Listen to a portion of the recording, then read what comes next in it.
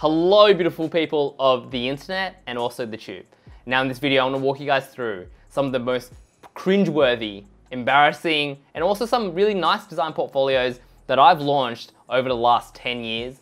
And at the end I'm also going to be showing you guys the process and also the redesign that I did last week on my latest design portfolio. There is so much to see and learn in this video, so let's get right into it and it's going to be a boatload of fun. Boatload of fun? Anyways, let's get right into it. Now, there's a great website called archive.org and this has a Wayback Machine. And you can type in whatever domain you want and it will take you back in time and you can see exactly the website that existed at that specific point in time. Insane, because they cached the entire internet.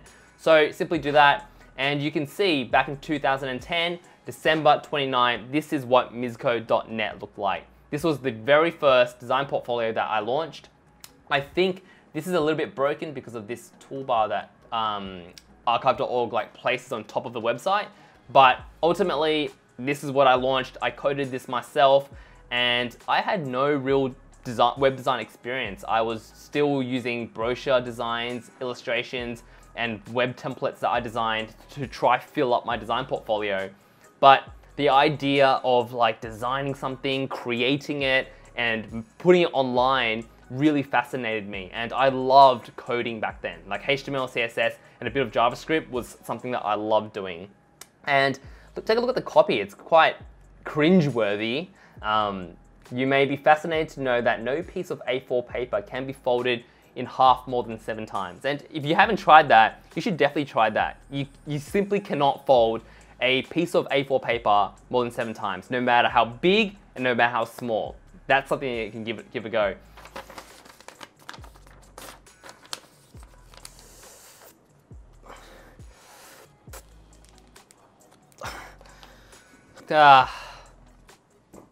Five times.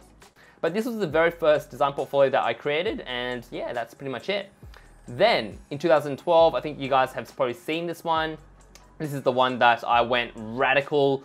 I lost my mind and I did something. I just got dressed up as a ninja and I threw myself out there.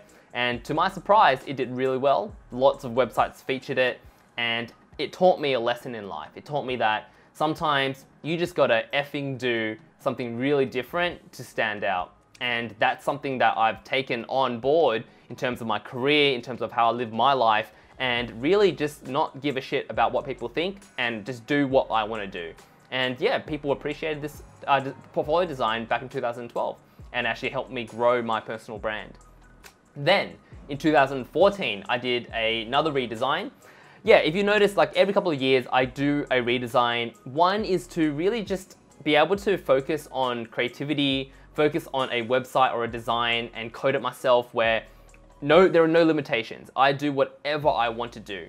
And this was something that I was really passionate about. I started to realize using photography of myself was it was a really good tactic to really build trust with people. I also liked the idea of putting myself out there as well after learning that the Ninja one did so well. And this is something that you guys should take away as well. With your personal brand, with your online presence, in how you treat your career and how you want to grow, the more that you put out, the better it is going to be because it builds trust with people and it creates transparency into who you are.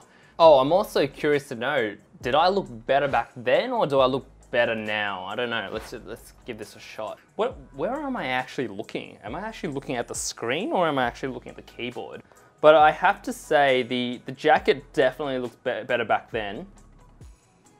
All right, why am I still here? Okay, let's get on with the video, guys. So this was another design that I created. Obviously, there's a bit of parallax there, and I once again coded this from scratch. And you can see the images are on different layers, and the text is on a different layer as well. Nowadays, we all talk about accessibility. This is probably not really accessible at all, but back then, no one really talked about this type of stuff. So this was the design portfolio that I created. This is the homepage, and let's just see the menu. See if we can actually go into a separate page. Oh, it still loads, so that's great. Might take a little bit. Oh guys, I think this archive.org just doesn't load that quickly. So we're gonna skip along, and if you're curious, feel free to jump onto archive.org and take a look at that portfolio. Then 2015, let's just refresh this one. I tried to do some sort of isometric design of myself. This was actually a trend back in 2015. I saw someone do a really good isometric design of themselves on Dribbble, and I thought I really wanted to give this a shot. And like I said, with your design portfolio, this is where you can try new things, experiment with new things, really sit down and just create what you want to create. And you can see that I was also a UI UX designer, I was also a front-end developer, and I would code all this myself. I, once again, was fascinated by just being able to like have a design and then code it and somehow spit out something that does these nice transitions. You can see the header will actually transition. You can see like there's some nice fades and like these case studies will slide up. So that was the 2015 view, whoops. And then 2017, I started to, I think I got a little bit busy at this point in time, because 2016 was actually when I started to freelance. 2017 was when I actually started to make my first full-time hire and started to grow my agency, Misco Media. And you can see I don't really get too creative with this one. There is like a large photo of me, but it's quite blocky. There's just text on it, and here are some blog entries that I did. And it becomes a little bit, I would say, less creative, but more tactical. So I'm explaining, I'm doing more storytelling, I'm being very tactical about what I say. I'm trying to position myself as a freelancer, a successful one that's very outcomes driven, one that runs a design agency, as you can see here, Misco Media. And I'm starting to do some blog writing as well to focus on content marketing. And that's where you can see that transition from really creative stuff to more tactical, strategic, business-driven design. And then in 2018, I gave myself another redesign. Once again, you can see that it becomes less creative, and I'm trying to position myself in a more authoritative way. This big header right here is really just for SEO. It looks ugly, I know, you don't need to tell me that, but really it was just there to rank for the keyword Sydney UX designer. And you can see I've maintained the storytelling to help educate people who come to my website about what I've done, because if you don't talk about it, then no one really knows. And I think a lot of the biggest mistake with a lot of designers is that they don't talk enough about themselves, and ultimately it works against them, because then people just don't know about what you've achieved and what you've helped achieve for like other people and your clients. And it's really not just about fanning your own ego. It's really about helping educate people who come to your website and helping build trust with them so they want to work with you. Then I've got some client stories here. So now you can see over the years, I've started to work with quite a few reputable startups and clients. So I started to surface that, started to surface the logos and the companies I've worked with. I'm also starting to social proof myself. I've done quite a few talks by this point, and I'm talking about all the little things that I've done outside of design as well. So that was, that's that portfolio. Then in 2019, once again, you can see I've moved from being this creative amateur designer that's very creative to a more established, authoritative designer within the industry. Even the photos that I'm taking feel a little bit more reputable, a little bit more authoritative as well. You scroll down. This is the first design portfolio that I built in Webflow as well. So I stopped coding and I started to focus on actually building in Webflow and trying new things. So this was the design portfolio back in 2019, as you can see there. Once again, social proofing and all that.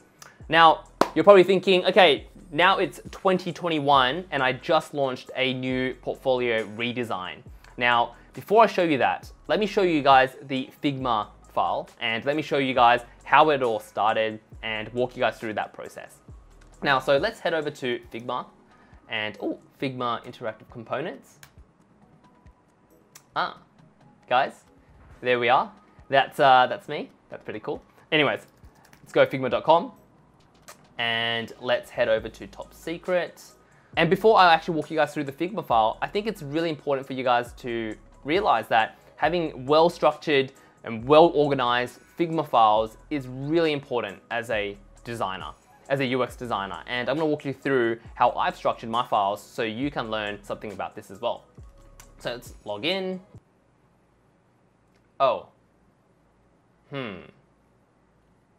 Maybe it's in page 2.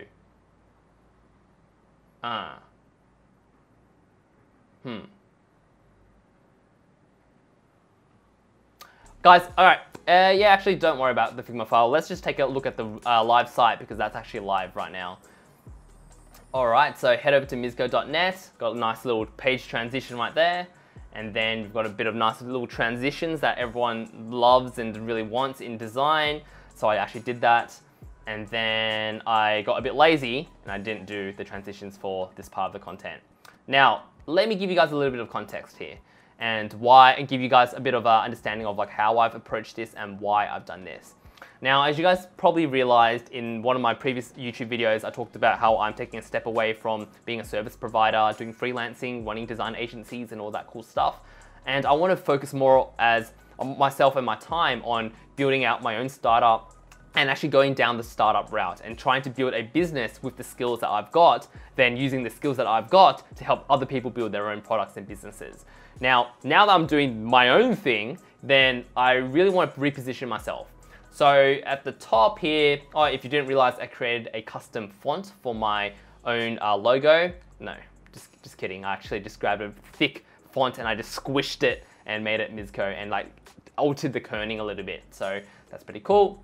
And then you might realize I don't have any case studies or anything because once again, I'm not in a rush to get more client work. There's actually a lot more client work that I can handle right now.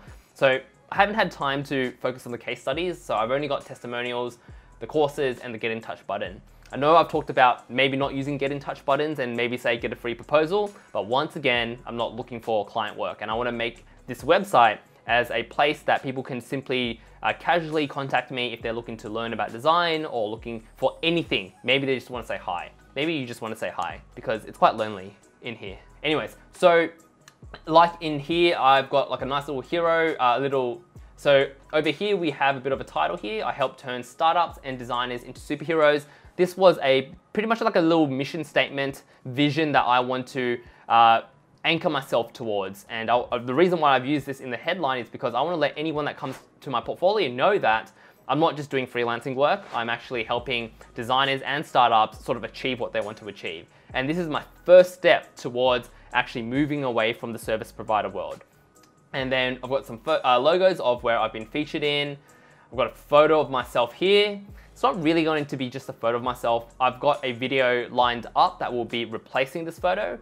But in the Designship Pro, we talked about the Parkinson law. And the Parkinson law really is like a concept and theory around the more time that you give yourself to do a specific task, the longer it's going to take and you're going to actually end up procrastinating. So I gave myself 2 weeks to redesign everything and rebuild everything within 2 weeks. And I had to compromise on some things, which is this video, case studies, and like lots of minor little details around this website. So it's not the final portfolio, it's going to be improved over time, but this is what I launched within 2 weeks.